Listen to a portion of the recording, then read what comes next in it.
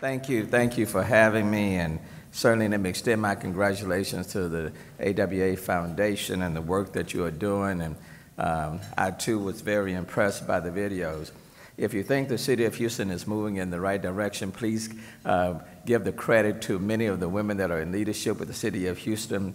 They are doing a phenomenal job, not just because they're women, but because they're capable, competent, and highly, highly qualified.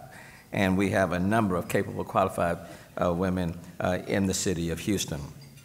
I do want to take my time, though, in highlighting the honorary person who's receiving this initial honor that I'm here to introduce.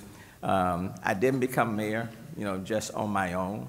I had a number of people who were assisting, and one of those individuals was Debra Baker. Quite frankly, were it not for her strong support, I would not be holding the seat that I hold.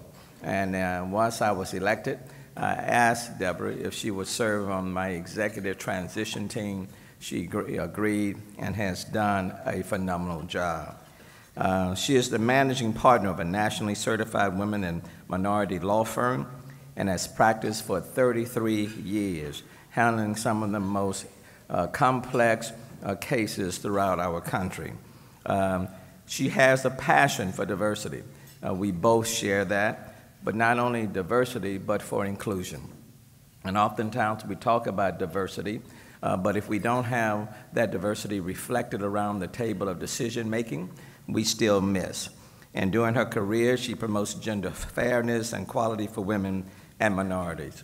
And through her 25 years of community service, including writing and producing the All Lawyer Night Court show, which is highly enjoyable, she has been instrumental in raising over $1 million for law-related charities for women and children.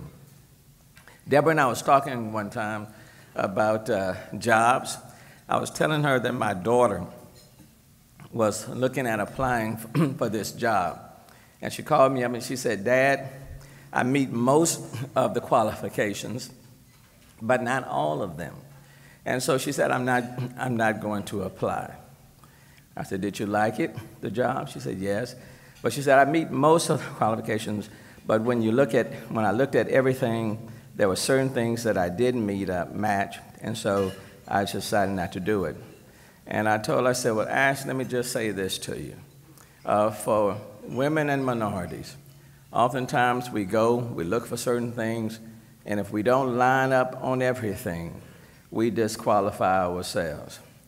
If a white male, for example, saw that a position was open as a pilot, let's say for an airline, the white male looks at it, says, "I've never flown a plane before, but I think I can do this."